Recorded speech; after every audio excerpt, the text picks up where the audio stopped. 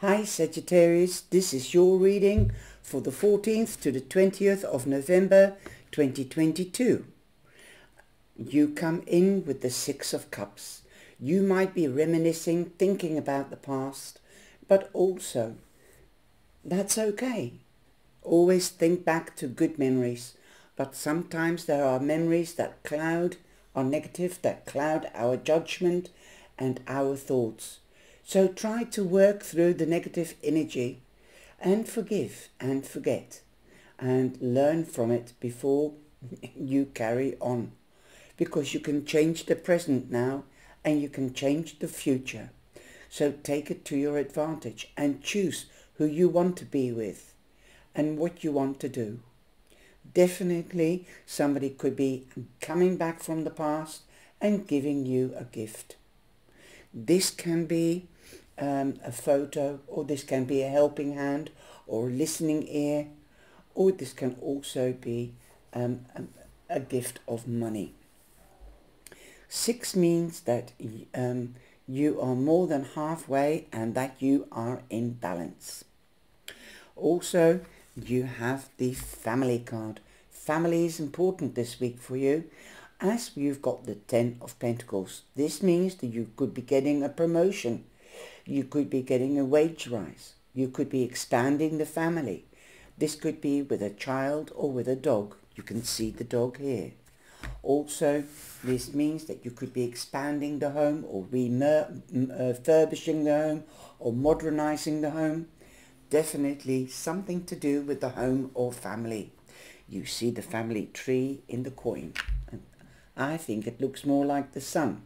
When I got this deck, I thought it was the sun until I saw 10 of Pentacles and everybody walking around with pentacles. Definitely it's the beginning of the festive season, and it might be earlier for you, as you might succeed in an exam or getting a job or getting that promotion or getting married or getting engaged or starting to extend the family. Also 10 means completion. So there could be a project finished right at the end of the year. Awesome, well done. Also 10 becomes a 1. So there could be a new project or a new beginning coming in. But definitely you could be getting together with family and friends and celebrating and celebrating. Also the 10 confirms that there will be a new beginning because you've got the Fool. The Fool to me not only means taking that leap of faith, but also having faith in yourself, not judging yourself. Also looking at not what you're, also looking at what you have and be grateful, and not looking at what you don't have. There could be 2 new beginnings. Also not being foolish, not being immature, not being childish, but know when the inner child can come out to play. So do the research if you can, and try to get as much information before you take that leap of faith into the deep.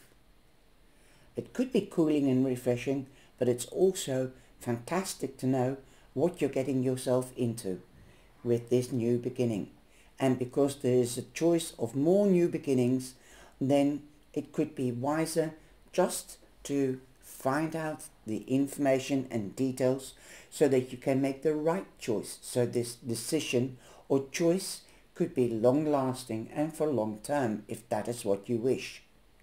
You might be seeking advice, as we've got the Queen of Swords.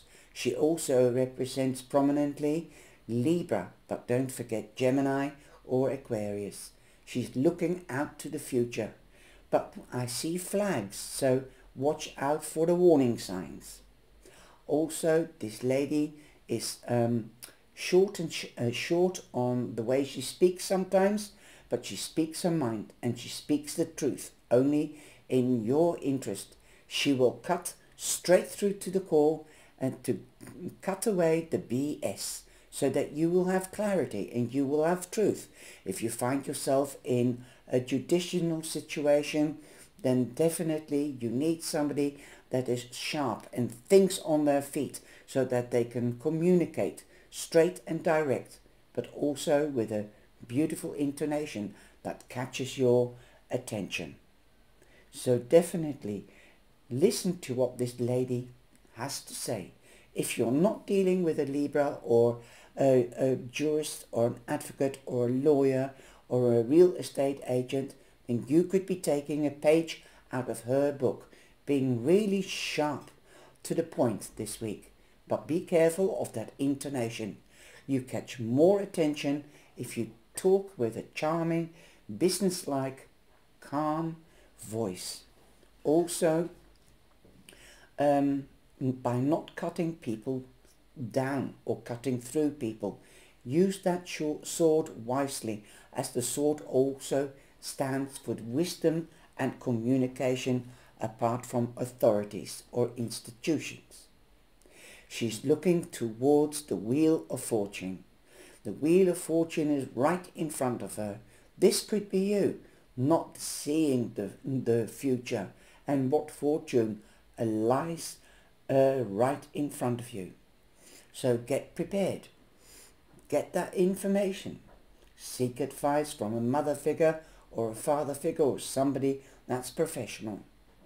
The Wheel of Fortune also represents Taurus, Leo, Scorpio and Aquarius. The wheel is moving upwards for you, and remember, you are on balance. Your balancing act is great. You're in total balance and in control. Also remember, enjoy this moment, because the world and the wheel turn round. It goes up, and what goes up must come down.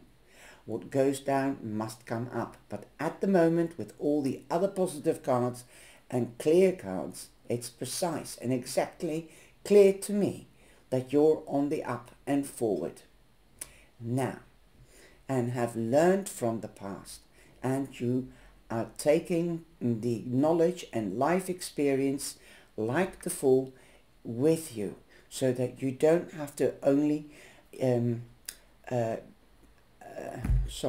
that you don't only have to go on your intuition, but now you've got the knowledge and life experience.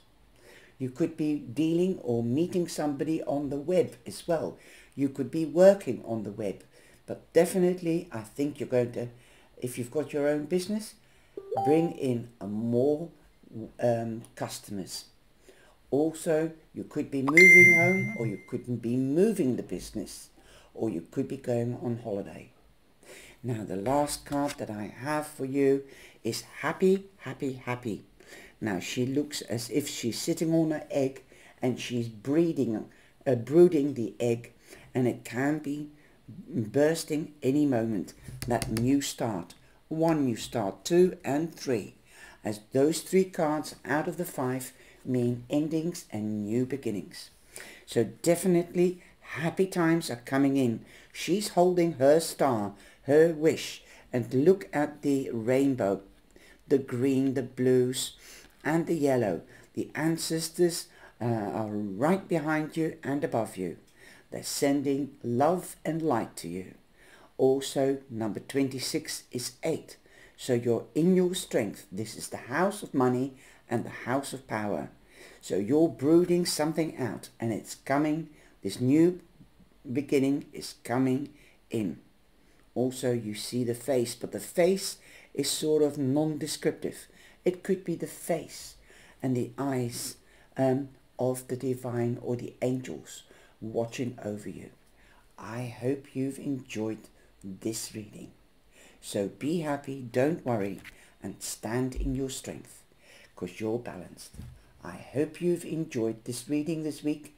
Take care, stay safe, and be blessed. And know that the angels and your ancestors are behind you. Love you. Bye-bye. Big kiss.